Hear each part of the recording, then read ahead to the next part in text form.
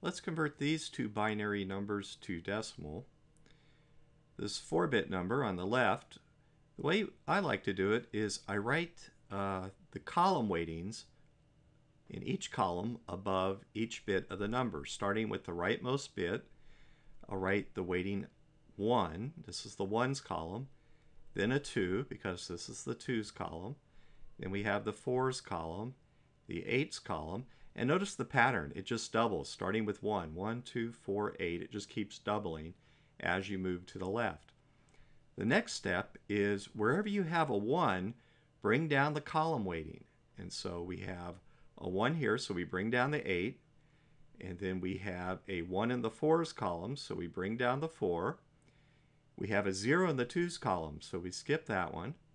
And then we have a 1 in the ones column. We bring that down, and we add all these numbers together. 8 plus 4 is 12, plus 1 is 13. And that's it.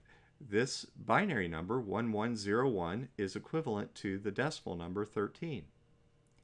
Now let's try a little bit larger example, an 8-bit binary number.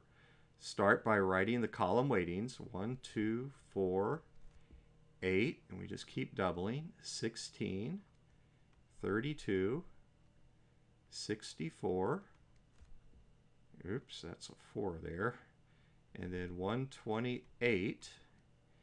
And then wherever we have a 1, we bring down the column weighting. So we have a 1 in the 128 column, 0, 0, so we ignore those. We have a 1 in the 16 column, so bring that down.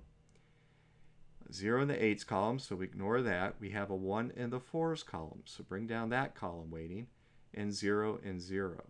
So now we add these column weightings together. 6 plus 4 is 10, plus 8 is 18. And then we have 1 plus 2 plus the carry, so that's a 4 and a 1. So this binary number is equivalent to the decimal number 148.